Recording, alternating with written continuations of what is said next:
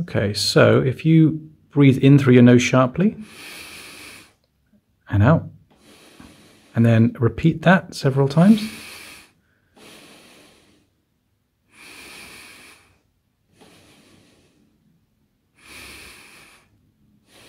Brilliant. Okay, lovely. You can relax now. Thank you. Hey everyone, it's Connor here from Durham Hearing Specialists. I hope you're doing well, and welcome back to a very interesting case. What we have here is a condition called Patulous Eustachian tube. Now what that is what you have is behind your eardrum you have an air-filled cavity, the middle ear, and then that cavity is connected to the back of your nasal cavity or nasopharynx via a little tube called the Eustachian tube. Now normally that tube is closed and it opens when you swallow or yawn, but it's only open for a very limited period of time, and that's to ventilate the middle ear. And usually when something happens to that tube, usually it gets blocked. You know, it gets blocked quite often, or at least I see patients with blocked Eustachian tubes quite often. It's like the Suez Canal of the body. I tend to think of it like that. But when it gets blocked, you know, you have all sorts of weird problems which, you know, like glue or fluid mucus building in the middle ear, and if it stays there for ages and ages, then the eardrum can get sucked backwards onto the middle ear structures, or you can develop cholesteatoma, which we've seen recently. But this is the opposite of that. So the tube is not clamped closed due to swelling or whatever, it's just open when it shouldn't be open. And I'm not entirely sure why. And it has it in both ears. So what you saw in the beginning segment was the left ear.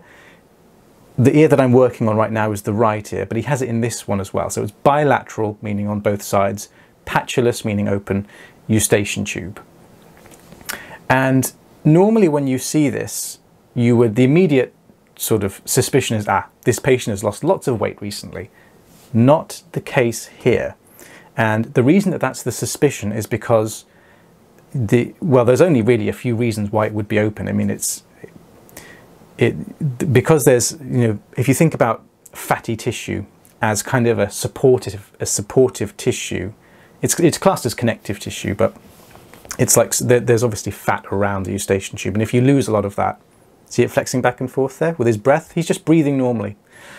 If you lose too much fat generally, then that means that there's less support for the Eustachian tube, and then it will just kind of, you know, flap open. Not the case here. He's generally well. You know, he's been the same weight for ages apparently, and he's not ill, he's not got cancer, he's not taking any medication, his ENT history is clean, tonsils are fine, adenoids are fine, they weren't taken out, he's not had grommets. So I'm not sure why this would happen.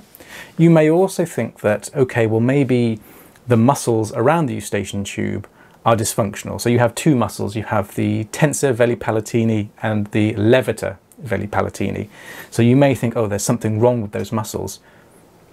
But then that's less likely if you have it on both sides. That kind of makes me think that there's something going on in the back of his nasal cavity.